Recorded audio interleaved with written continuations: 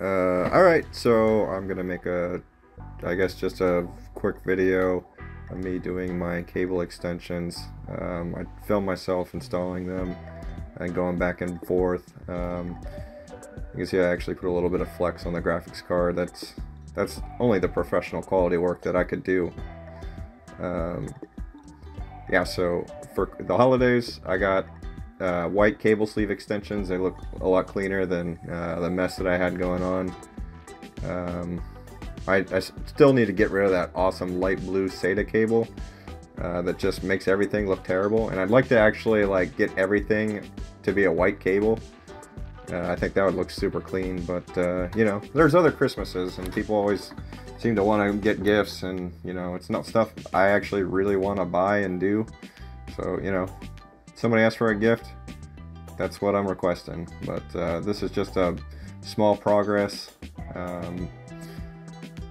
update to my build.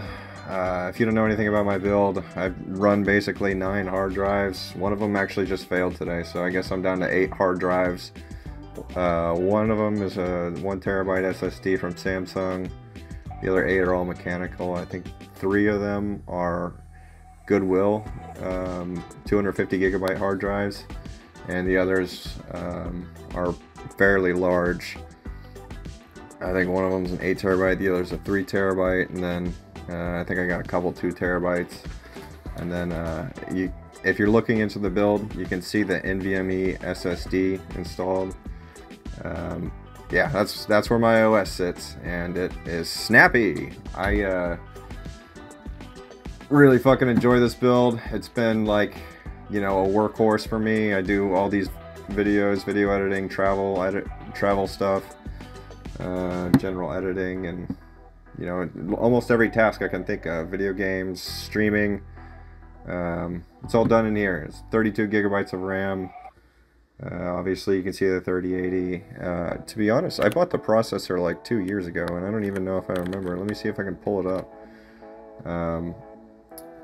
This actually took me a little bit longer than I want to admit, because I installed a new system panel for the Fractal Define R6.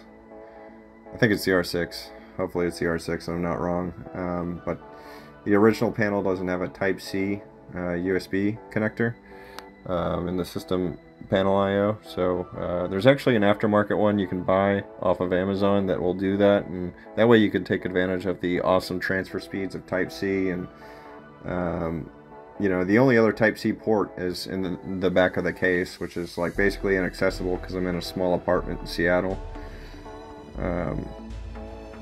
Yeah. And you can see my water cooler from Corsair. I think it's like the bare minimum. I think it's the H40. I don't even... Fuck, it's been a while since I've even thought about hardware. I can't believe I'm forgetting this. So the processor I'm using is an AMD Ryzen 5 3600. I actually thought I had the 5000 series. I was mistaken. Looks like a little down on the at least upgrade cycle. I think when they come out with new processors, I'll probably upgrade then, but for now, the 5000 series, it's just not enough for me to upgrade. Not that I've even really looked into it long enough to make a educated decision. I got other things going on. This has always been a hobby for me for about 10 years, so yeah.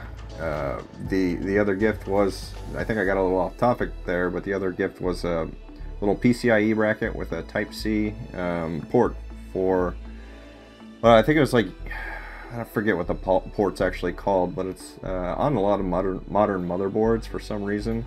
The Asus X570 Plus that I bought actually doesn't have it. I must have got just the generation before. So when you see me install this, I actually changed my mind, because I was gonna put the 3080 just right there, and then I was like, man, I can't really fit this comfortably. I'm gonna be smashing the cable and putting stress on the port. So I was going to actually move the 3080 down and then put it in hopefully a PCIe slot above it, and then I quickly learned that no, I can't do that. And I filmed this whole thing, so you know, just my dumbass working on my PC and trying to make decisions that I don't really. I easily could have solved my problem if I actually looked at a picture of the motherboard beforehand, but I was like, you know what, I'll just take the graphics card out. It's surely blocking a slot that may be, you know, actually compatible with this new PCIe bracket, and then that way I can just stick it in there and have it all connected. It would have actually looked pretty ugly, I admit, if I had the 3080 lower and that dangling cord going across the entire motherboard. So I'm kind of glad that I ended up originally just going with my original plan and having the little Type-C port below. Yeah, I don't really have anything else to narrate about this. I've had this build for a really long time. You know, I kind of like to make videos of me just working on it. I just bought a little light for my camera to install on the top. And my ideal setup would be, you could see me actually vaping a little bit. My ideal setup is just going to be a little bit more improved lighting. I don't think I'll ever make like 4K videos or anything like that. It's just it's a bit of a hassle for me.